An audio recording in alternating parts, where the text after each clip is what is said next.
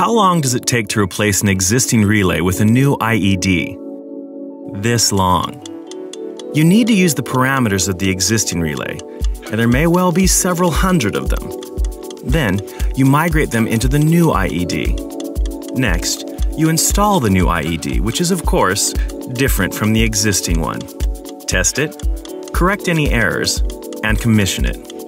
If you have 100 protection relays, replacing them will take this long. And replacing the installed base of ABB relays alone would take this long. However, there is an alternative. This is John.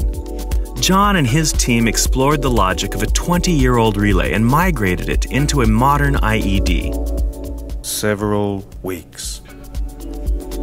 The ABB Relay Retrofit Program was created.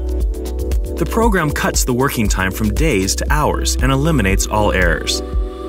The program includes everything required and covers all phases of replacing relays. The new IED, protection and control devices of the Relay product family. Migration support tool.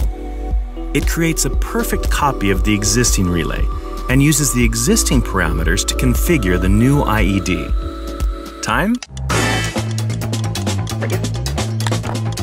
Ready. The ready-made wiring harnesses with markings that correspond to both the existing relay and the new IED. Time? Ready. A customized cutting tool to extend the cutout for mounting the new IED. For certain types of relay, cover plates to fit the IED perfectly into the panel. Time? Ready. With the ABB Relay test box, testing template, and test device, all the basic functions of the new IED can be tested in an easy, reliable manner. Time? Ready. Retrofitting one relay will only take you about an hour. There's no risk of errors or surprises. No additional time is wasted. Today, the ABB Relay Retrofit Program is available for selected ABB relay types.